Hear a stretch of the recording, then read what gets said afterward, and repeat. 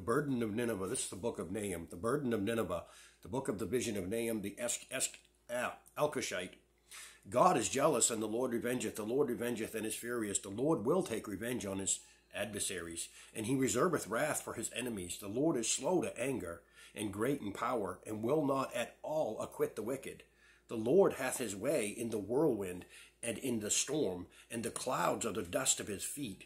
He rebuketh the sea, and maketh it dry, and drieth up all the rivers. Bashan languisheth, listen, and Carmel, and the flower of Lebanon languisheth.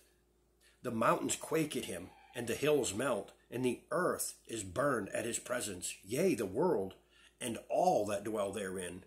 Who can stand before his indignation? And who can abide in the fierceness of his anger? His fury is poured out like fire, and the rocks are thrown down by him. The Lord is good, a stronghold in the day of trouble, and he knoweth them that trust in him. But with an overrunning flood he will make an utter end of the place thereof, and darkness shall pursue his enemies.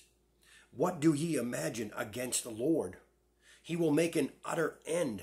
Affliction shall not rise up the second time.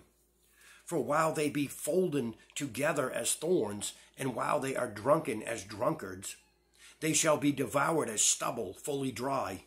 There is one come out of thee, that imagineth evil against the Lord, a wicked counselor. Thus saith the Lord, though they be quiet, and likewise many, yet thus they shall be cut down, when he shall pass through. Though I have afflicted thee, I will afflict thee no more. For now will I break his yoke from off thee, and will burst thy bonds in asunder. And the Lord hath given a commandment concerning thee, that no more of thy name be sown. Out of thy house of thy gods will I cut off the graven image and the molten image. I will make thy grave, for thou art vile. Behold upon the mountains the feet of him that bringeth good tidings, that publisheth peace. O Judah, keep thy solemn feast, perform thy vows, for the wicked shall no more pass through thee. He is utterly cut off. Now that's a book of Nahum. You can get into the rest of it too. It's a really good book to read.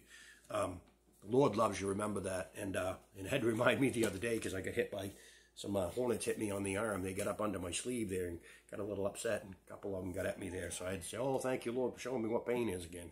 Let me know what them little guys can do. But the Lord has control over everything. Remember that.